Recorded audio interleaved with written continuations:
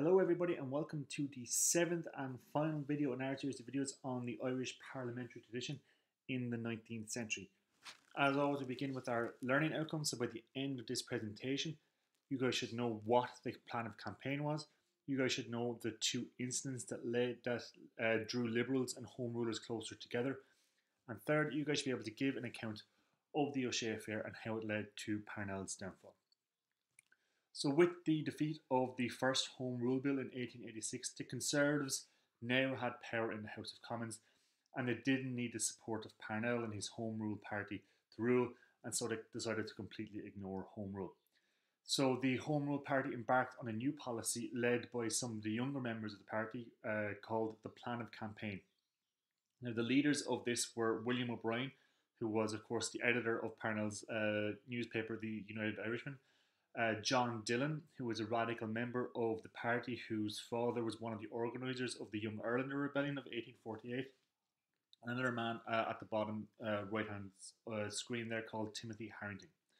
So the plan was something kind of like collective bargaining. So if a landlord refused to lower his demands voluntarily, the tenants would come together and they would offer him reduced rents, something that they felt was fair. If he declined this offer, they were to stop paying rents and instead pay the money they offered him into an estate fund, and this would help protect the tenants who were evicted.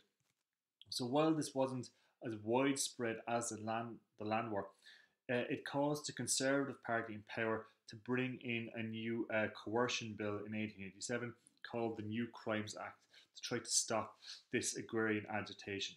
Now the plan was also condemned by the Pope and the Catholic Church, but they continued to use it, and even though Parnell himself was afraid that it might upset the Liberals, who were now Parnell's only hope of Home Rule, the plan continued. But the strict coercion bills backfired on the Conservatives as the police fired on a crowd in Cork, killing 3 people, which became known as the Mitchelstown Massacre in 1887. And this was the first thing that drew the Liberals closer to the Home Rule party. They were in solidarity with the Home Rulers. They saw the fight that the tenant farmers were fighting against the landlords as something similar to something that they were very passionate about, which was the fight of the workers in England for better conditions in factories.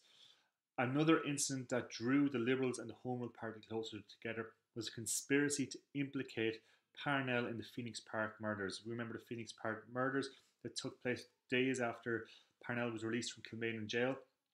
Well, there was a series of letters were published in the Times newspaper in England which seemed to show that Parnell actually supported these murders. A special commission was set up to investigate.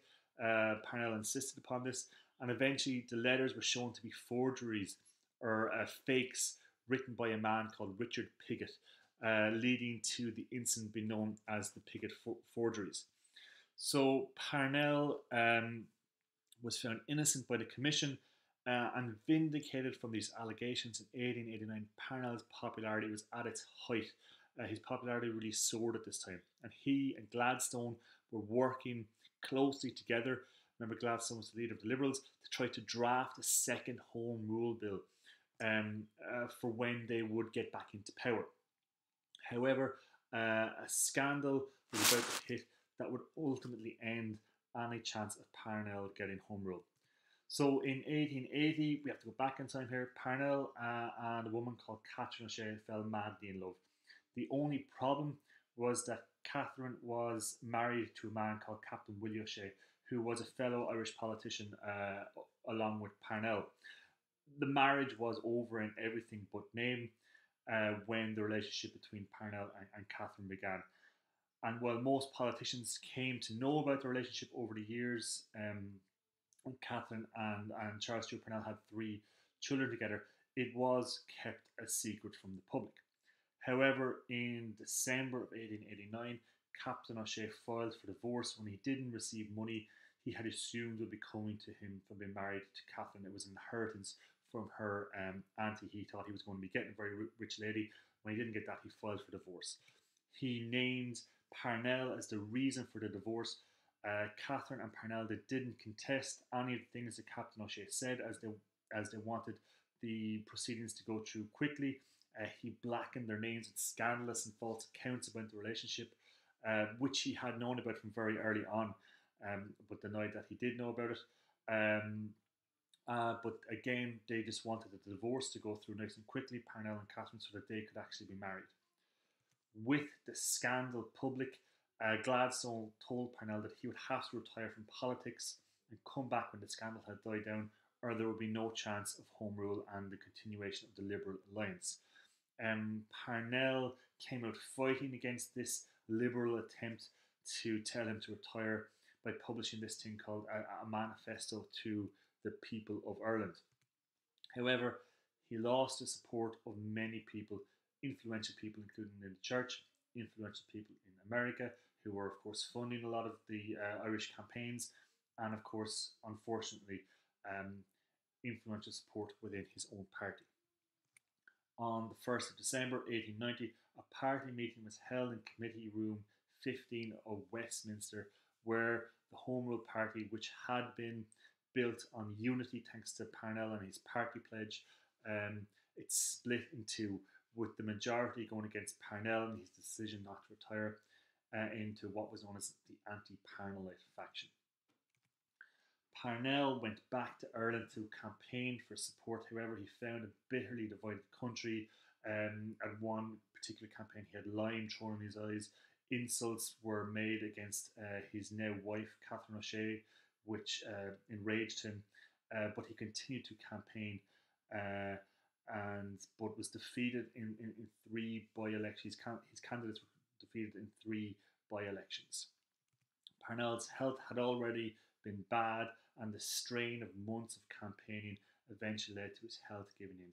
And at the age of 45, Parnell died in his new wife's arms on the 6th of October 1891. Parnell brought Ireland as close as it had come to its own parliament in 1886 since the Act of Union, and his death was mourned by all who became known as the Uncrowned King of Ireland.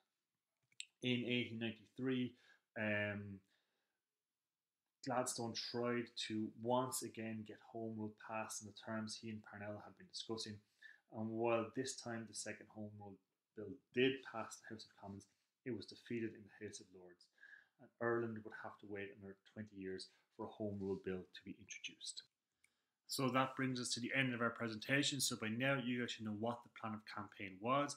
You guys should know the 2 incidents that drew the Liberal and Home Rulers closer together. And finally, you guys should be able to give an account of the O Shea Affair and how it led to Parnell's downfall. Thanks for watching. Hope you guys got something good from this video.